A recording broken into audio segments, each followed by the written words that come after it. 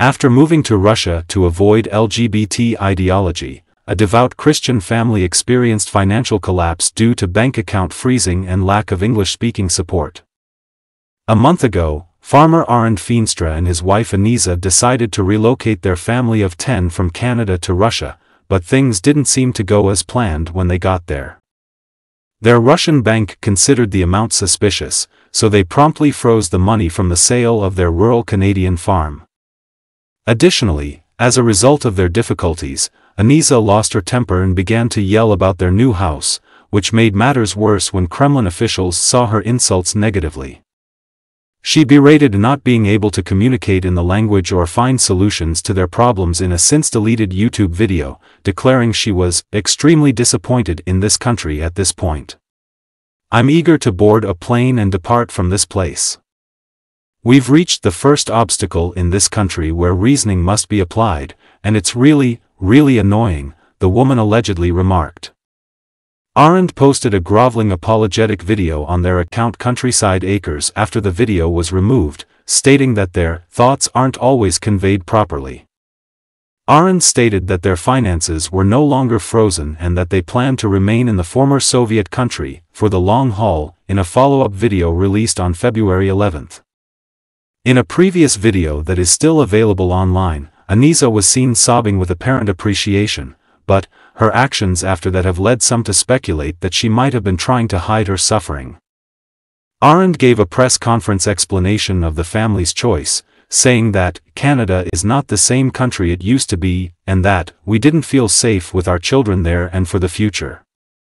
There are a lot of left-wing ideologies, LGBTQ people, trans people, and just a lot of things they teach there now that we disagree with. It was something we wished to avoid for our kids. Additionally, farming offers greater chances due to economic factors. We thought Russia was the greatest. He maintained that the Kremlin would be able to keep that stuff away for years to come and that Russia has the strength to stand up against Western pressures.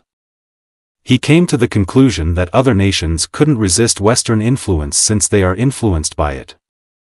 Arend allegedly declared in earlier films that he was disgusted to see homosexual flags everywhere in his area and that it was wrong that homosexuality is openly celebrated and worshipped almost. The decision by the homophobic family to leave for Russia was made 2 years after the country enacted one of the most stringent anti-LGBT laws in history, which essentially made it illegal for anyone to openly support gay people.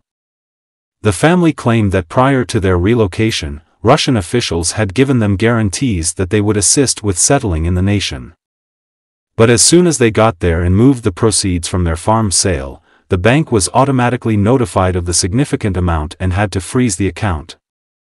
Arend claimed in a YouTube video that they were told the money was suspicious and that as a result, they were left with essentially nothing to live on because they were unable to access their money.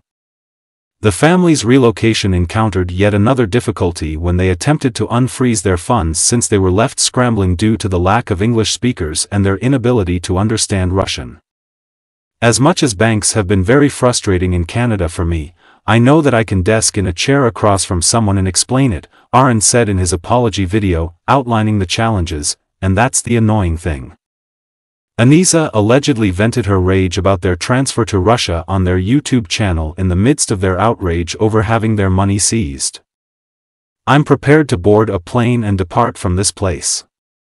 In the allegedly removed video, she stated, "We've hit the first snag where you have to engage logic in this country and it's very, very frustrating." Arend stated that it was requested to erase the footage, but he then asserted that he was not under any pressure from Russian officials to do so and that they had independently modified the clip. Furthermore, he asserted that his family is in Russia for the long haul and has no intention of leaving. Arend made it clear in his apologetic video that his wife was only angry about their money being frozen and that the tirade was not directed towards the Russian people.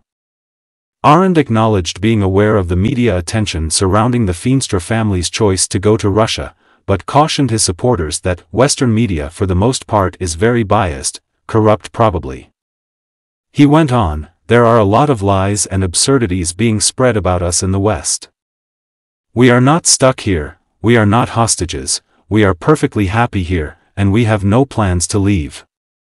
Arendt claimed that Russian officials make it easy for Americans to relocate there, and he pushed others to follow in his footsteps. He continued, "There's lots of land and opportunity here, especially for large families, Christian farming families, and conservative people, and they want them here." The Feenstra's videos have gained over 120,000 subscribers, however many people seem to disagree with their decision to relocate to Russia based on the comments. In Canada, your freedom index was 98 out of 100, in Russia, it was 16 out of 100. Civil liberties receive an 1160 and political rights a whopping 5/40. "OMG, congrats, family," exclaimed one. Arendt also asserted that his videos show that Russia has a free press, which made people dare him to mention anything unfavorable about Vladimir Putin or the situation in Ukraine in one of his videos. Arendt maintains that he has no regrets and is happy to have left Canadian society behind in spite of the criticism.